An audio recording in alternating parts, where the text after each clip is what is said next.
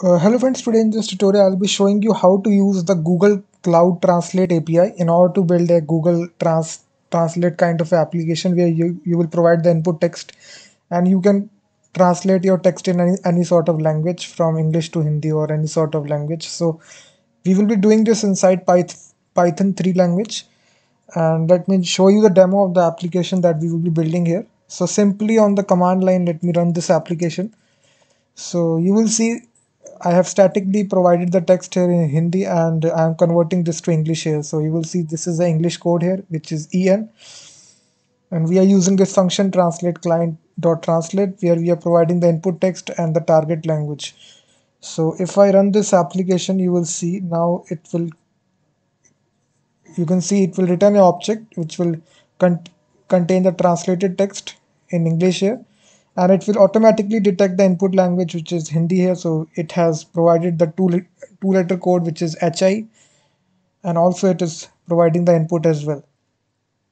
So this is a simple application where I will be telling you how to integrate the Google Cloud Translate API in Python. And now to follow along with this video, I have given the link in the video description of the blog post. So here step-by-step instruction is given, and also the source code is also given, this Python script. So just go to the video description to follow along with the video and download all the source code. And now to get started, first of all, you need to be having a Google Cloud account here. So just search for Google Cloud Console on Google.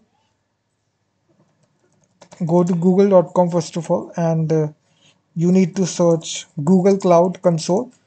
And for this, you need to be having a fully approved Google Cloud Platform account. You need to verify your card here, add a credit card and debit card. So if you accept it, your account will be created. So I have already done that. So you will see now you need to go to the marketplace here. And the very first thing that you need to do is that inside this search box, you need to search for the API, which is Google Translate API. And this is the API that we are talking about, Cloud Translation API. So make sure that you enable this. So click on enable and it will change to manage. So you will see API enabled. So after enabling the API, you need to create a service account which will interact with the API. So now you just need to go to your project here. So inside this project here, you need to select your project, and after that you need to create your uh, Google service account. So for that you need to go to your project. So I'm here inside my project. So first of all, so here we need to go to our, let me just see. First of all, in order to do that, you need to install one dependency, which is Google underscore cloud, Google dash cloud dash translate. So this is a dependency of Python which will interact with Google API. So I have already installed this. So you need to install this by using this command. So after that, I will delete all this. So just open your favorite text editor, and inside this make app.py file. And here we will write our Python's code. So first of all, you need to create the service account. So for creating the service account, you need to go to APIs and services and click on dashboard. So this will be your dashboard for your project. So now you need to go to the third option, which is credentials. And for this particular API, which is Google Translate API, you should be needing this service account. So let me delete this service account and create it from scratch. So click on delete and it will delete your service account. And now you need to click on create credentials and click on service account to create a new one, and you can name it anything of your choice, test service account 2. and you can provide a short description. This is a service account. Click on create and continue, and you need to assign a role. This is optional, but you can do.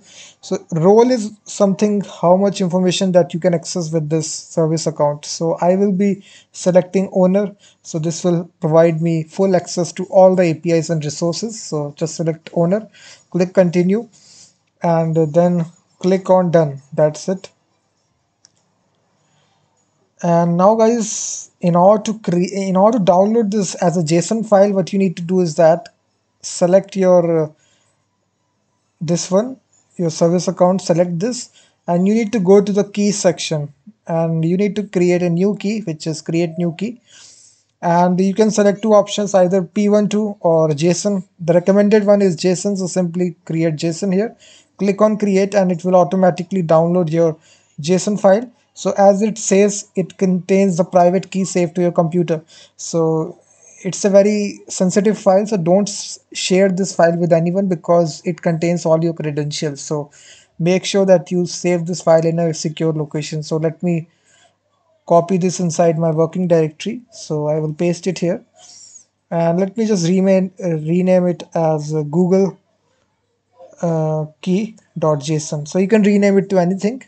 So this, I will not show this file. So this file will be different for you. It contains secure information. So we will just include it as a security variable. So we need to import operating system first of all, and then we need to import from google.cloud.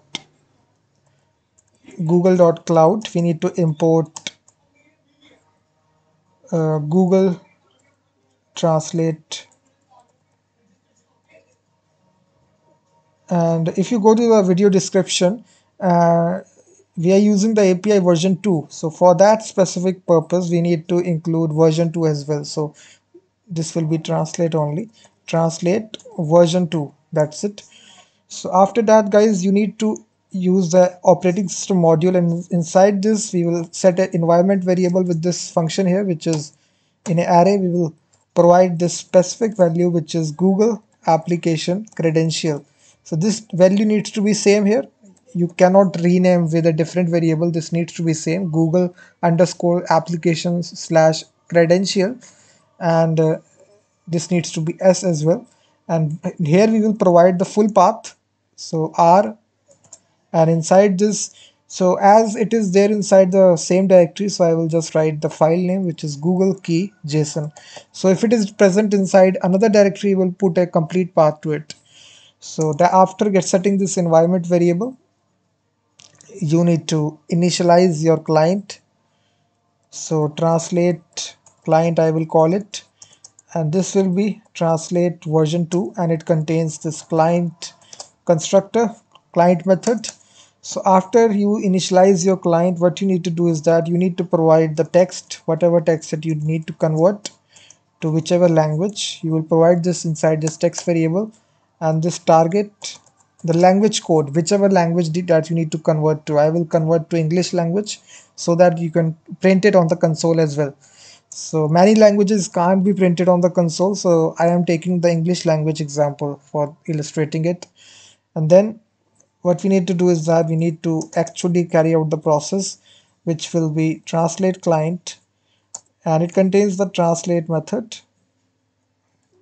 and it takes two arguments. First is the actual text, and then it takes the uh, target language. I think this is the target language, and this needs to be equal to target. That's it.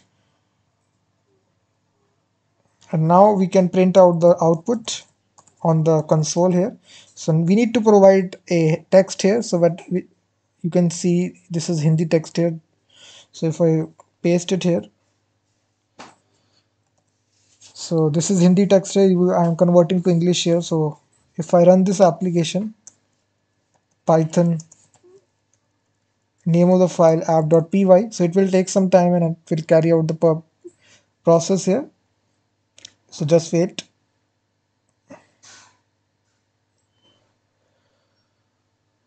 So it is saying please set Google underscore application credentials. So I think we have made a mistake here.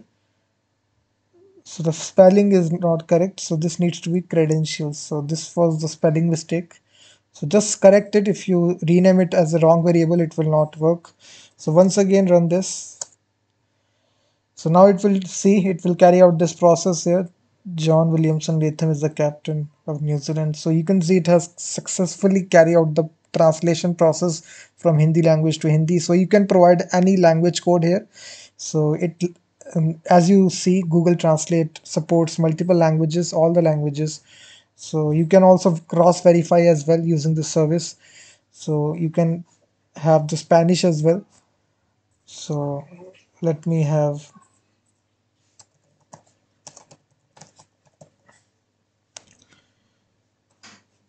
So you can just use this. So this was a basic example on how to use this Google Cloud Translate API in your Python script using this module.